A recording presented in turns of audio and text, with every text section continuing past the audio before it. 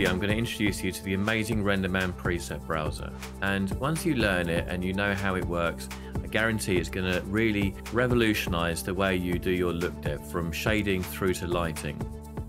So the first thing I'm going to show you is all the presets that come already installed with RenderMan. And then after that, I'm going to show you how you can set up your own custom libraries. And the most amazing thing about the preset browser is that you can share them across Houdini, Katana, and Maya. So you could be working in Maya and you make this amazing shader, and then you save it to the preset browser, jump into Houdini or Katana, and then you can use that same shader and apply it to a different model. The first thing to do to get the preset browser loaded up is you come up to this blue ball icon here in the RenderMan shelf, and once you click it, you'll see here that the preset browser gets loaded. Now, by default, the preset browser already comes preloaded with presets from Pixar. I just close these down. You can see we've got environment maps, we've got light rigs, and we've also got materials as well. And open them up again, you can see that they're split into subcategories. So the environment maps have got indoors and outdoors. The light rigs doesn't have any, but within the materials, you've then got acrylics and ceramics and brush metals and minerals and all sorts of amazing things just to get you started. Okay, so let's start at the top and let's have a look at the environment maps. I've already gone ahead and I've made a Pixar dome light, which I'm going to unhide, and I haven't applied anything to this. So you can see here in the preset library, I've got a choice of the indoor at the Pixar atrium, or I've got a couple of HDRIs from the outside of Pixar in San Francisco as well. So with the dome light selected, if I right click on it, I get a number of options. I can import and assign to selected. So this import option here means that if I didn't have a Pixar dome light in the scene, that it would automatically create one for me and then assign this HDRI. I can move them to different categories, and I can inspect the JSON file, and I can also look at the RIB file as well. But I'm just going to select this option here, import and assign to selected. And you can see that it drops in the HDRI.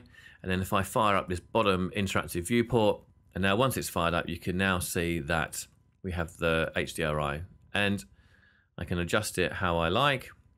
And then if I don't like it, I can then come back to the indoor one.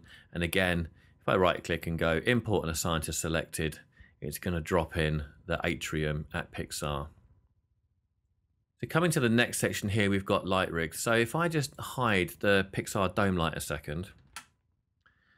Now, because we haven't got any lights, it's all going to go black. So if I, for instance, come here to this 3-point preset and I right click and I go import, now what you'll see is that it drops in 3 lights in the correct places for my 3-point lighting. And if I go ahead and I delete these, like so, and I come here and I right click on the Rembrandt one and I press import, you can now see that it's imported these 2 lights in a Rembrandt style lighting scene.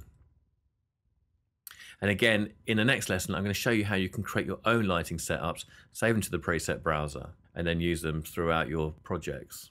So let me just go ahead and delete these 2, and then I'm going to unhide the Pixar dome light. So now we're going to look at the materials, and there's a whole bunch here, and the simple way to do it is to select the geometry that you want to assign the material to, and then right click again and then go import and assign to selected. So let's try this green acrylic, and there it is.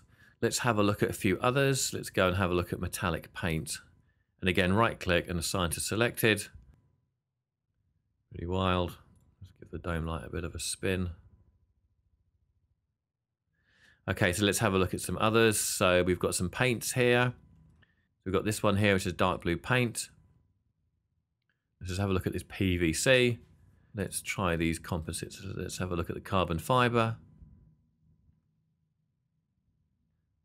And let's just try one more as well. Let's just try liquids. Let's go down to, let's try whiskey. Okay, so that's pretty much it for how the preset browser works with its default materials and environment maps. And in the next video, I'm going to show you how you can create your own custom libraries.